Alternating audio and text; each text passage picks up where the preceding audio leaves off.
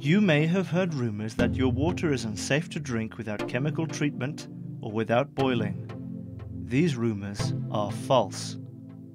Small, rural areas within all three republics do have unsafe water, but nearby residents have previously been informed. If you have not been told to boil your water previously, there is no need to do so. The NASPR is committed to providing you with access to potable water 24 hours a day, and to replacing any old or failing infrastructure. It is extremely unlikely that your drinking water will ever be anything other than completely purified and safe. If your water tastes like metal, it is still safe to drink. This taste comes from pipes and faucets. Slight discoloration or a musty smell are natural and harmless occurrences.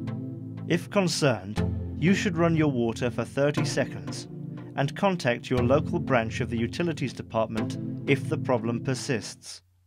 If you feel a tingling sensation on your tongue or in your throat after drinking water, contact the Health Department immediately and ask to speak to your local contamination officer.